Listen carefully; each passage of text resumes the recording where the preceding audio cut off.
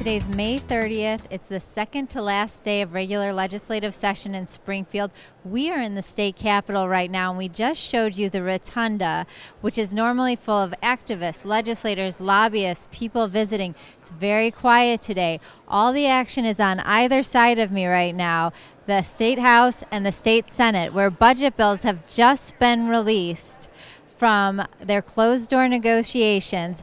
They're in the Senate today for negotiations. They're expected to be in the House tomorrow.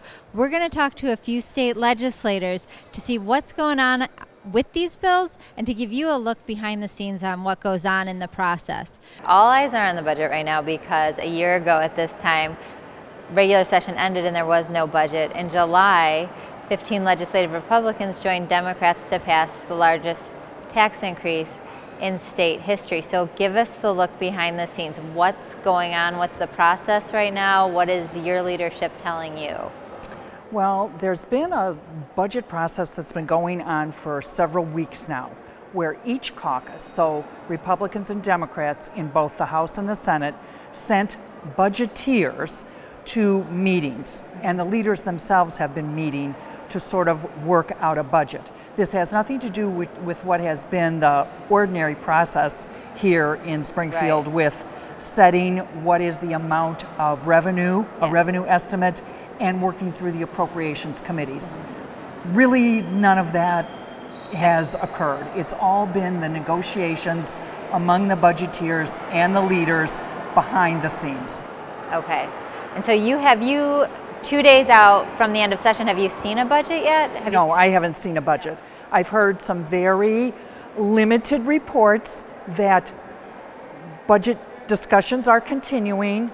The difference between the Republicans and the Democrats is narrowing, and we think we can have a budget by the end of session. This is what I know. Now, because last year in July, 15 legislative Republicans voted with Democrats to pass the tax hike. What instruction are you getting instruction from leadership? What are they asking you to do? Leadership is asking us to trust the process, to stand by and be ready to vote on what comes out of these behind-the-scenes negotiations. It's been a fairly small group of people who have been working on this, and partly it's because they want to. They don't want outside groups. Who are the people who are in that room? Do you know? Well, I think our leader Jim Durkin is involved, and there's other reps like Representative Tom Demmer from Dixon and Representative Patty Belloc, Representative Dan Brady. So, you know, different members have different areas of expertise, and so they've been involved. So they're negotiating it, and then so you haven't seen the bills yet? No, but that's typical. The Appropriations Committee that I was on for my first 6 years, we'd have the different agency heads come in, testify what were the needs, what were the priorities, what were the budget requests for their specific agencies.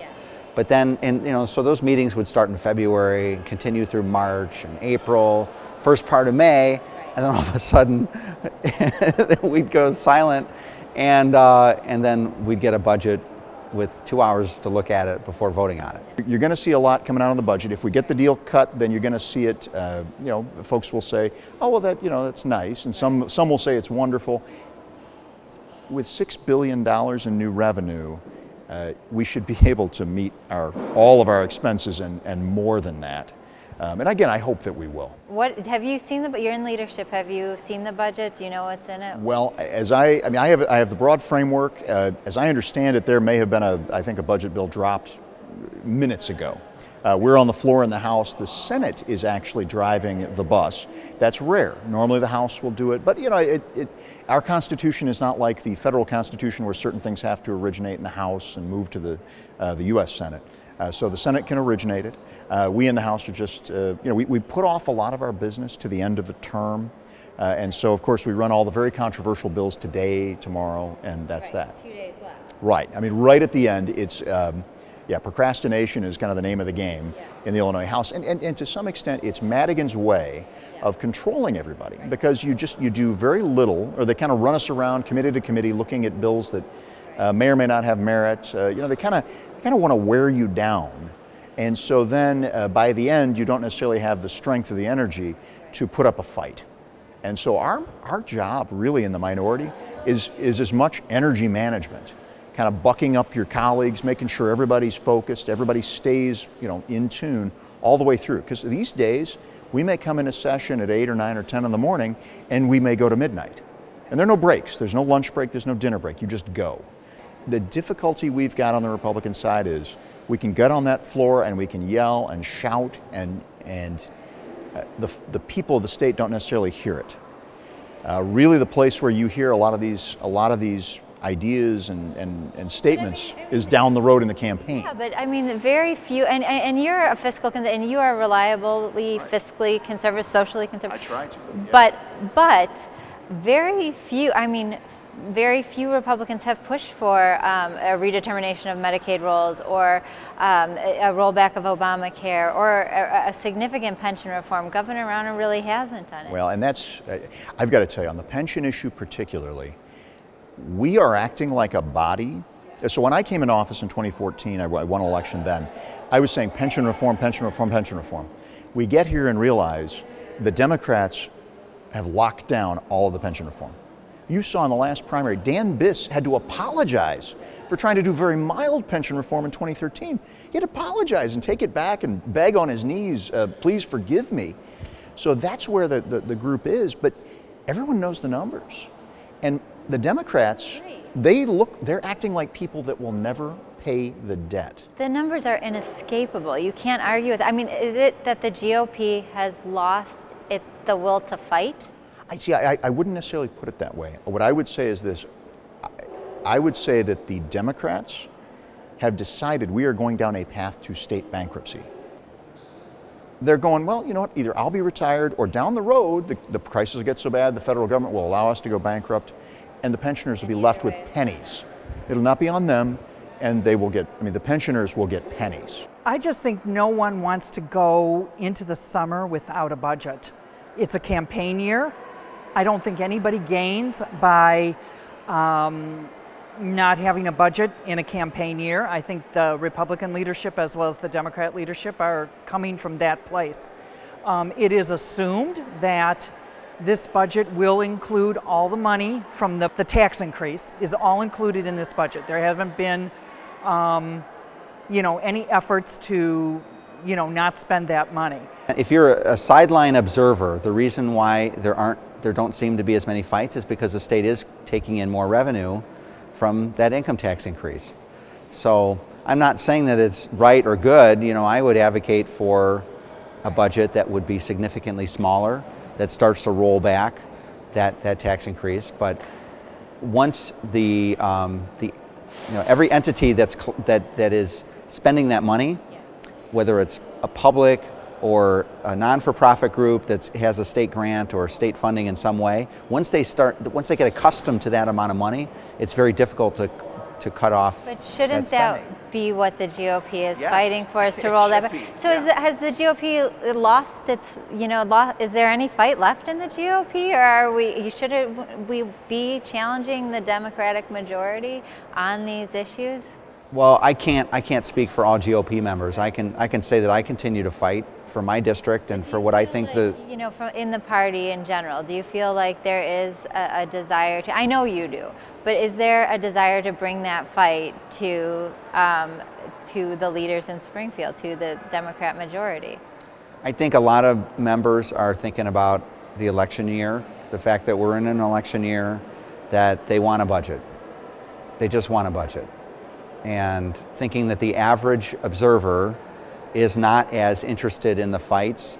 They're just, remember, it's if the people back home were, with torches and pitchforks, right, it would get more legislators' attention. How does the GOP plan to bring conservatives back to the party, or do they?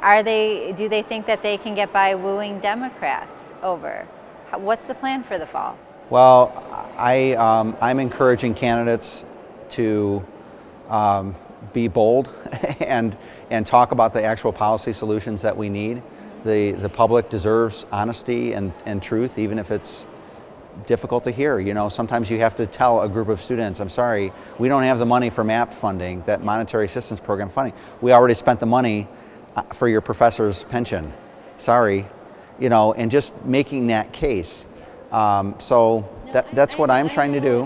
And you, I've worked with you on campaigns, and but you think differently than the leaders in this party. Do you have any sense of what their plan is to go into the fall? How are they planning to win 9 seats in the House? How did they plan to win the governorship again to protect, if they're not bringing conservatives in with votes like this? I mean, what is there a plan that you're aware of? I'm advocating with my colleagues a vision for the GOP as best I can. You know, I can't speak for all the GOP leadership or for the governor, but my understanding is that everyone feels like if we have a budget, we can fight in November.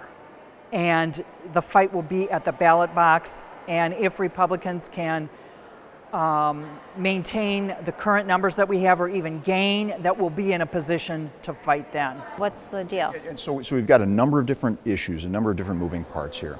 On the issues of life and abortion, in the Senate we did have a disappointing vote on the ERA. That was a pretty significant split on that. On the House side, we have for the most part held together. The House Republicans, you'll recall, since I've been in the House, we have held together as a caucus on issues of life. And here's the thing, though, we've got to give the caveat, to be the majority party in Illinois, we allow pro-choice on abortion people into our party. That's not a restriction. What I would say is most folks would agree with reasonable restrictions on abortion. They would agree we don't put taxpayer dollars to abortion. So you can be, I mean, there are plenty of pro-choice people that say, don't use my tax dollars. But when you have so many issues where Democrats are voting, or I'm sorry, where Republicans are voting like Democrats, or on a number of issues, on a wide range, from fiscal policy to social policy to everything in between, what is our brand? What's the plan there? Our brand has got to stay broad conservatism. The center-right coalition is still our brand. Obviously, with President Trump, he is more popular in certain parts of the states, less popular in others, but obviously he is impacting the national conversation. But we are still a center-right party. We've got to remain broadly conservative.